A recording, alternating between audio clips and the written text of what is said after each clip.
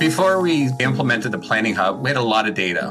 We had a lot of new regulatory requirements coming to us from the province, and we had a lot of data requests and reporting that we're doing over and over again.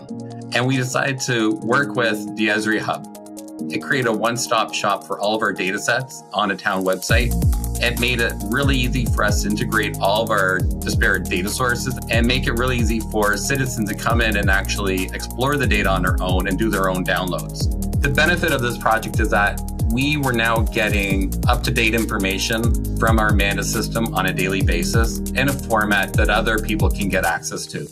It created a more government oversight and governance and ownership of the data. And lastly, quality assurance has increased immensely inside of here because they're now seeing that other eyes are now looking at the same data.